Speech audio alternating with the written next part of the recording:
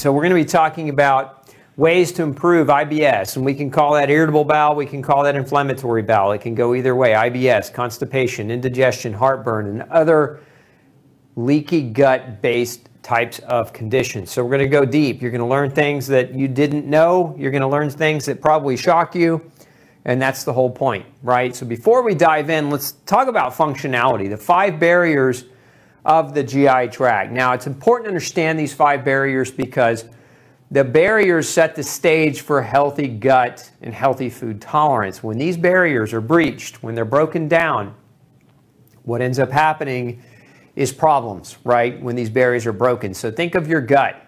If I could just describe your gut for you, your gut from your mouth to your anus is a tube that runs on the inside of your body. It is not part of your bloodstream, and it's designed on purpose for that intent, meaning it's not connected directly to your bloodstream. That's why we have barriers.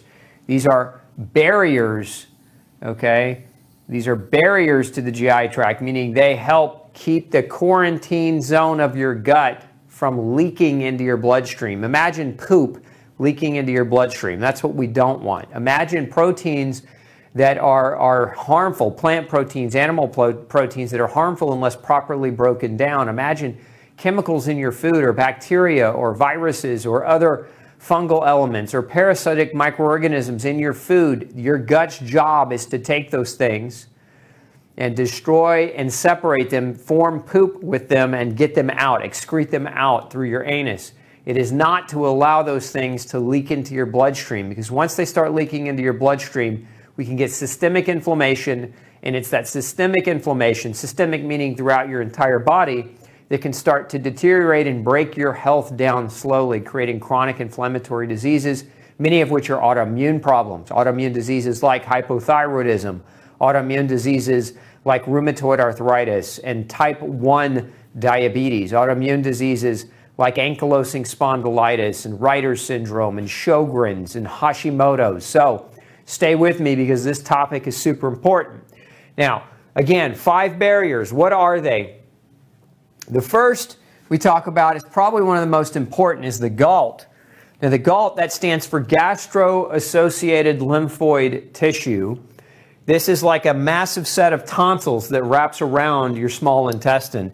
And researchers kind of argue back and forth that 70 to 80% of your entire immune system is in your GALT. Now that should tell you something, that the grand design of your body thought it necessary to focus that much immune power right here. Why? Because what's coming into your mouth, what's coming through your mouth, has the potential to be very, very dangerous to your bloodstream unless it's properly broken down and vetted, okay? And so the immune system is super ultra concentrated in the gut for that reason. It's to protect you from those things. So GALT, very important. The second barrier are your tight junctions. These are the bridges in between gut cells. So imagine this is a gut cell over here, this is a gut cell over here. In between, there's these little bridges, these little anchors called tight junctions. It's what keeps things from leaking, okay, into, over here's your blood, and up here is your gut. So things leak through those 2 cells, leak in between. You can see it a little bit better here. If things leak in between the 2 cells, they hit your bloodstream. And when they hit your bloodstream, that's systemic inflammation. So it creates a lot of problems. So these tight junctions are very important. This is one of the reasons why we focus so heavily on a gluten grain-free diet, because it's been very well established that gluten, even in people that are not celiac, gluten in non-celiacs causes a disruption of these tight junctions. And so that's very, very important to understand. We don't want a disruption in those tight junctions. That allows all kinds of garbage to leak through from your poop. Again, what's in your gut is your poop, right, or will be, and it allows those things to leak into your blood, which we don't want. Then we have what's called the mucosal barrier. The mucosal barrier, on the surface of your GI cells, there's this layer of mucus, okay? Layer of mucus. And that mucus is very critical, very important. It's a physical barrier So it serves a couple of different things. Number one, it lays down a physical barrier so things can't penetrate in. Number two, it serves as a home, in a sense, for good bacteria. So the healthy microbiome, those healthy bacteria live, they adhere into that mucus lining, and they serve to help protect us. They also talk to, again, these friendly bacteria talk to the gut. They talk to the immune system. These friendly bacteria live in that mucosal barrier, in that mucus. And so very, very important. If you've ever eaten a piece of food, if you've ever eaten something and you started getting a lot of phlegm production, having to clear your throat super frequently, this is your body's immune system producing more mucus to protect you from something in the food that you just ate. So this, again, very, very important. And again, the friendly bacteria, they do something called immune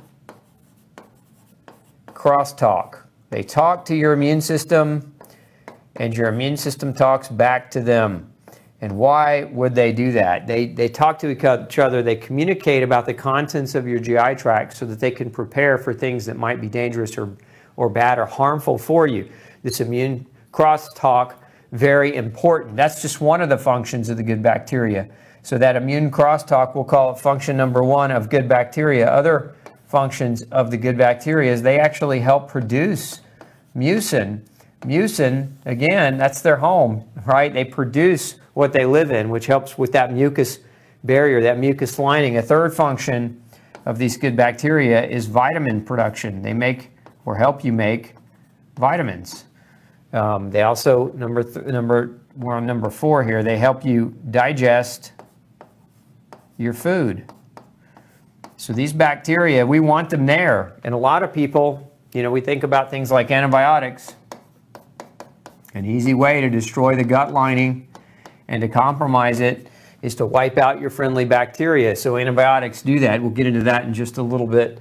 Then we come over here to this 5th barrier. This barrier is your stomach acid. And this is another one that people medicate into oblivion, unfortunately. Stomach acid's critical. It's important. And it's important to also understand that the symptoms, a lot of times people talk about reflux. Oh, I feel like, you know, acid reflux. Most of the time, acid reflux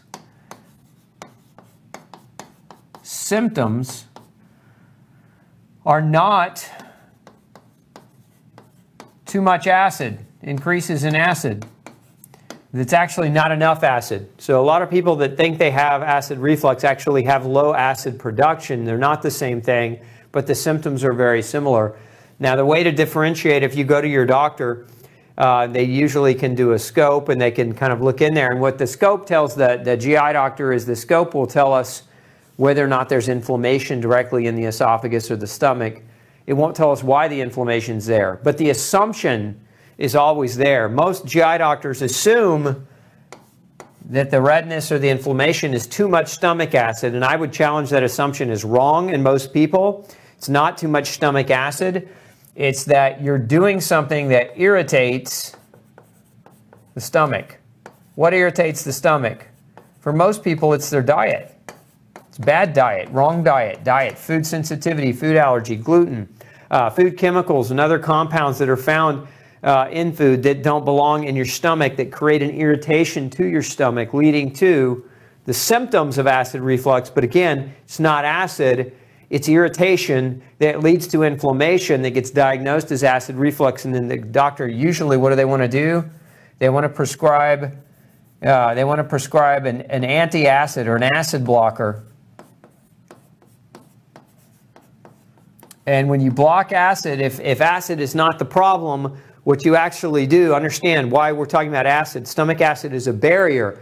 When you block that acid, you increase your risk for the development of infection. So this is how the acid, when you eat food, there's a lot of bacteria, there's viruses, there's all kinds of microorganisms in that food, naturally, okay? And when you swallow that food, your stomach acid neutralizes a lot of those potential bad guys or pathogens. And when it neutralizes them, now they can't get down lower into your mucosal barrier and penetrate through a leaky gut, right? So this is a very strong barrier that helps prevent infection. But that acid's also important in digestion. So it's not just preventing infection, but it helps you to digest. And one of the things that helps you to digest is protein. Protein important because protein is the building block for healing and repair. And many of you struggling with chronic inflammation or chronic inflammatory diseases are struggling on this front. You're maybe not getting enough protein, enough of the building blocks, the amino acids to help you heal and repair. This is super critical. But the other function of the stomach acid is absorption. So it helps you digest protein, but it also helps you absorb nutrients. And so vitamins like B12 and calcium and magnesium and iron, all of these require acid to be properly absorbed. And so when you block stomach acid, you now create vitamin and mineral deficiencies that can damage you. Let me give you an example. Let's make a little bit of room here. Let's see, let's just shrink this up.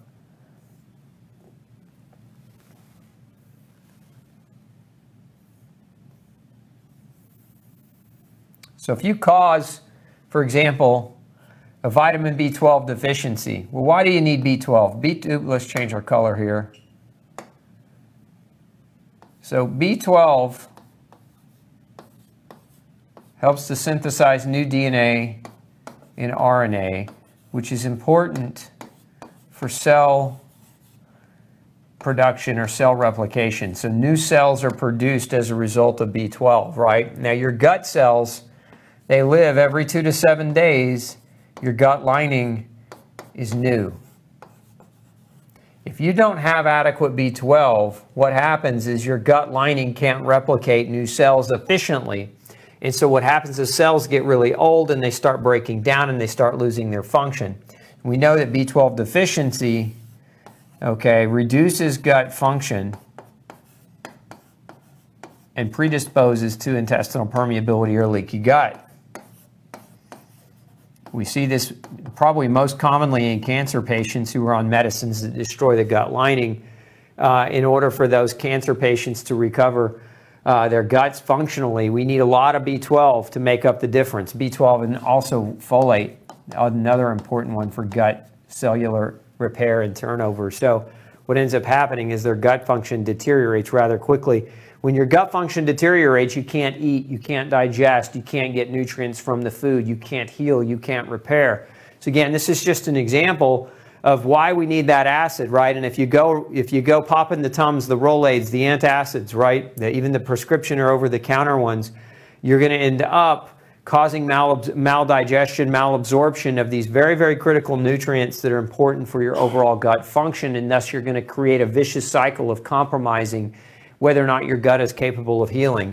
Remember this statistic, 60% of gut nutrition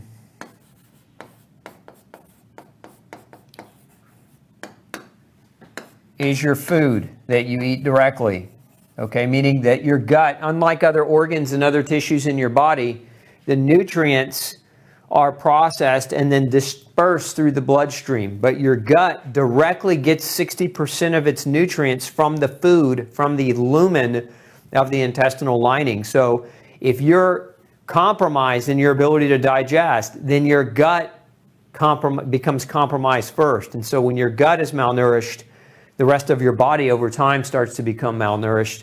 And this is again why it's such a vicious cycle. Hey, don't forget to check out the rest of the series right here. Make sure you hit subscribe below. And as always, thanks for tuning in.